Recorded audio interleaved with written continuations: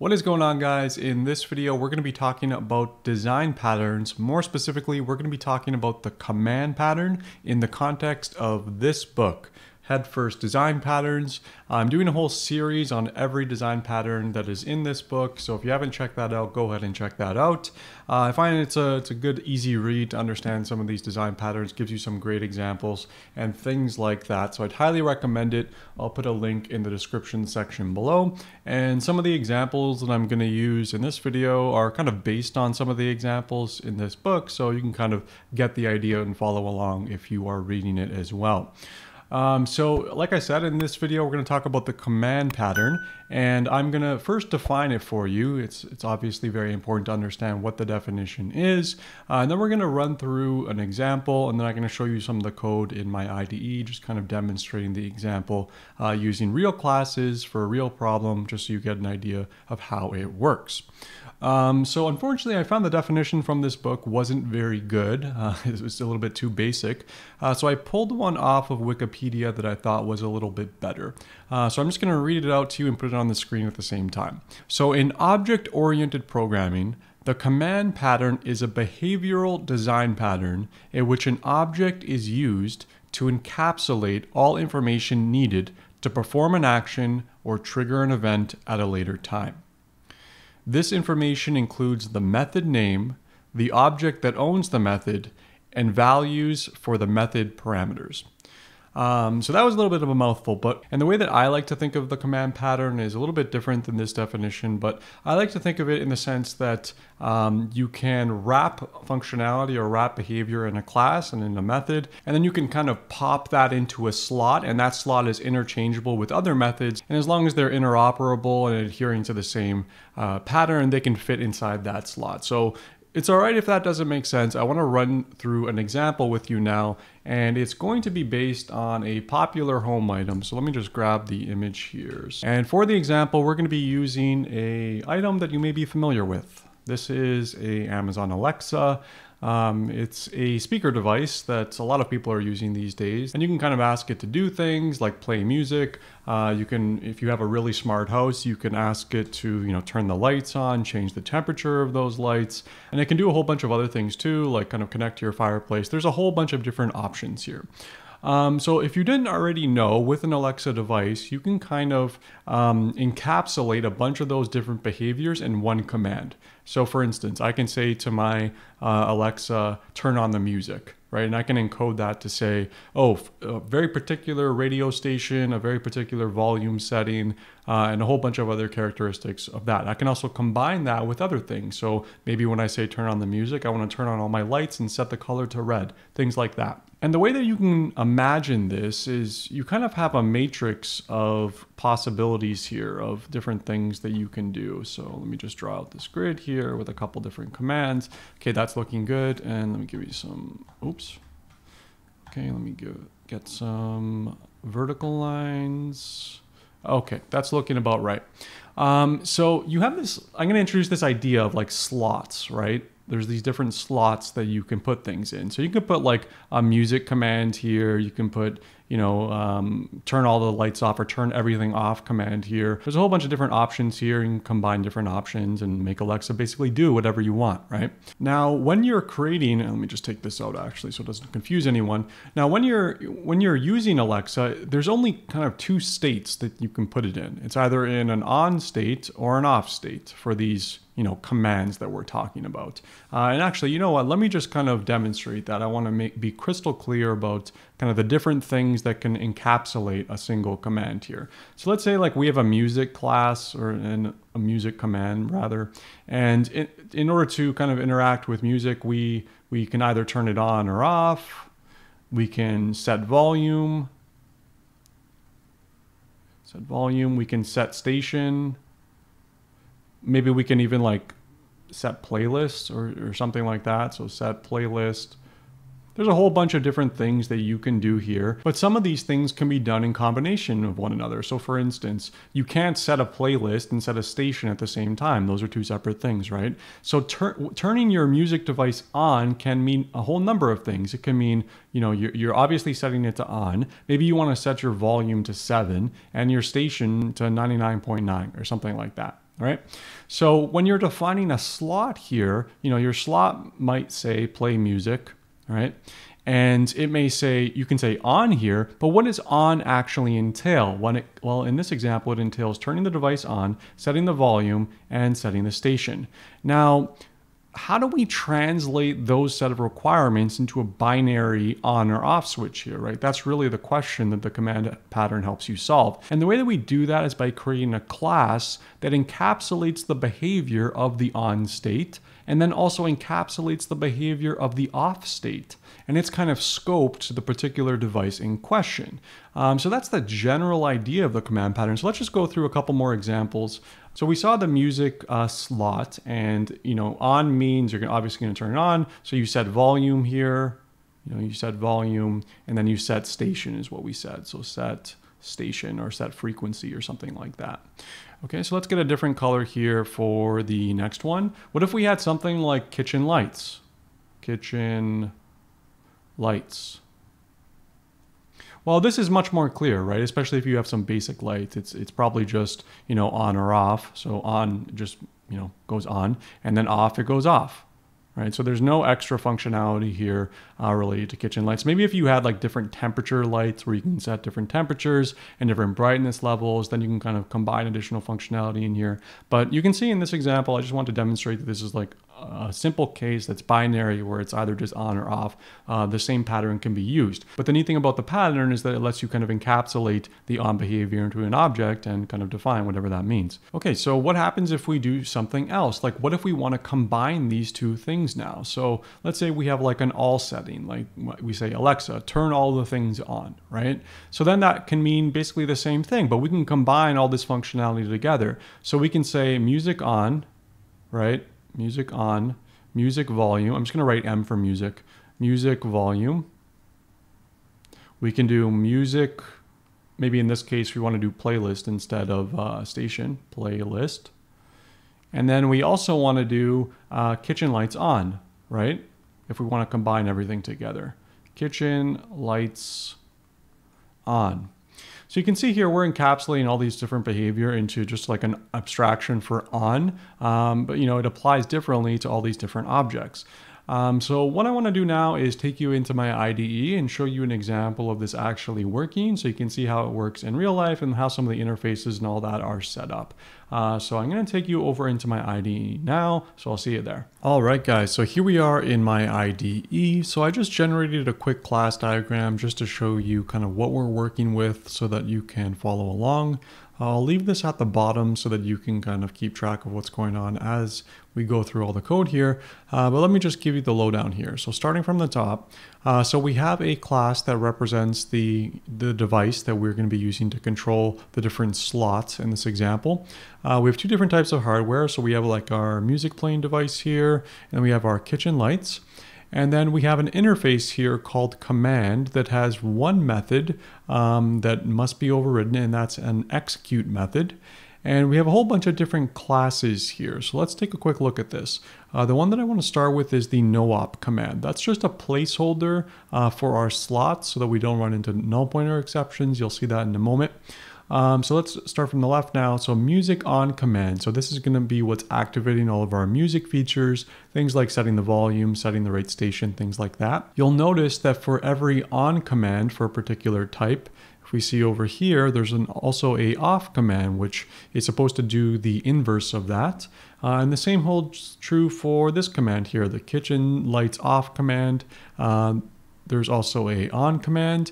And then finally, like we were discussing in the Blackboard section, if you want to turn everything off or everything on all at once, there's the corresponding commands that are going to be used here. So just back to the definition, these are the classes that are going to be kind of holding the responsibility and holding the state of activating or deactivating in this case. Now, in this case, it's just binary, but it can be multiple things. There can be 3 different levels of onness or offness, and you can kind of encode that into your system.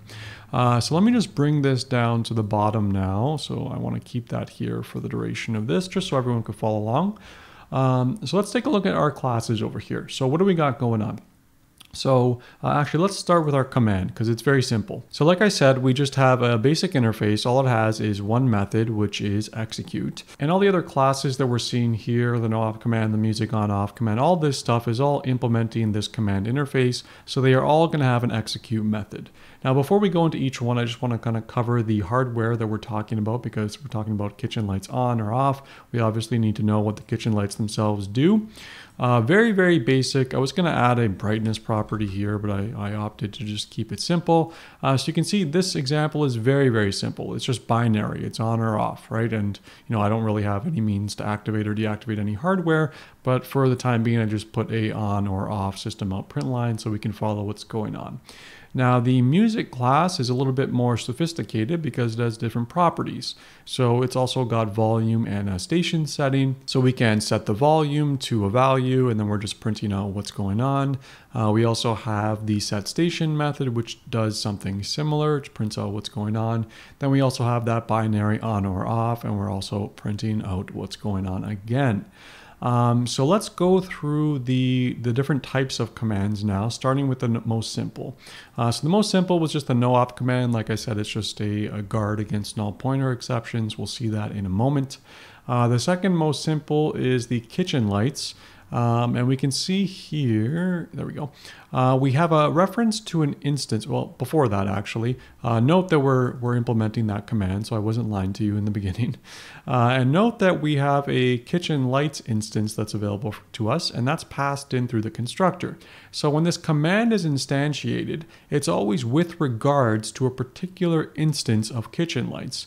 Now, this usually you only have a home with one kitchen, but if you have a home with multiple rooms and maybe your command was room lights on, you may want to know which room you're talking about. So that's why it's good to have the instance in question attached to the command object so that it can perform the corresponding actions on it. And you can see here for the execute method that we're overriding, it's just a very basic predictable thing. This is a kitchen light on command, so we're going to be turning it on. And conversely, in the kitchen lights off command, we're going to be turning kitchen lights off. Super simple, easy to follow. Let's take a look at music here. So actually music on rather is probably a good start. Same kind of thing going on. We have a reference to a particular music player. When we set it on, we're setting the volume to 5, the station to this, and obviously we're turning it on. When we're turning it off, we do the complete opposite. So we set the volume to 0, station to 0, and music off. So far, so good. So now what happens if we want to combine these different things into a particular slot? For instance, I want to tell Alexa, turn everything on in my house, right? So that's where the everything on command comes in. So you can see here in this command, we're taking in references to both the music and the kitchen lights, passing that into the constructor as we see here. And then when we execute, I'm being cute here, it's party time, we're using the methods available to us for both of the objects that are being passed in. So we're turning the kitchen lights on, we're turning our music on, we're setting the volume to 10, and we're setting the station to my favorite radio station. So you can see here that regardless of, well, we're going to get into the slots when we look at the Alexa device, but what should be clear is that since we're all conforming to this single interface, these different commands are interoperable. So you can kind of put them in different slots in different states at different times and just remove one, pop in another, and everything just kind of works pretty seamlessly. So in terms of the Alexa device now, this is where kind of some of the magic happens in terms of the slots, so to speak. So we can see here that we're holding an array of on commands and off commands. We're setting our slots to 3. In our constructor here, what are we doing? So we're creating a array with size, slots, length for both on and off, and then we're looping through each, and we're just setting them initially to a no-op command. This helps protect us from null pointer exceptions. Like I said, we're going to see that down below in a second here. Our next method is going to be called during the main method that actually kind of sets up the Alexa device. And so what we're saying is, okay, for slot whatever, we want the on command to be this and the off command to be this. So you can start seeing how this is interoperable, right? So you can say for slot 1, you want kitchen lights on, kitchen lights off. For slot 2, you want something else here and something else there. And taking a look a little bit further, we're just checking to make sure on command or off command aren't null, or else that'll cause a problem. So we just throw an exception, and then we're just setting the corresponding slot, the corresponding slots on or off command to the corresponding argument that was passed in, the on being the on and the off being the off. So far, so good. Next, when we're looking at the activation here, so we have an activate slot or a deactivate slot rather, and we're just calling the execute method on the instance of the command that is in that slot, and the same is true for the deactivate slot method. And then down here for the toString, I'm just doing something in a nice formatted print way, so you can see for each slot, what are the commands in this slot for the on, and what are the commands in this slot for the off. So that's essentially what's going on here. So let's take a look now at our actual main class and go through a couple examples of how this all fits together. So in our first example, super simple, and I just want to kind of demonstrate to you what's going on.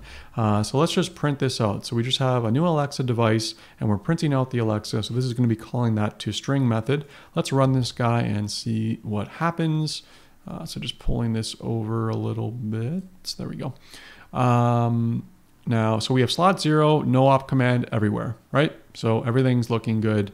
We don't need to worry about null pointer exceptions. That's great. Let's just comment that out now and move down to some more interesting examples.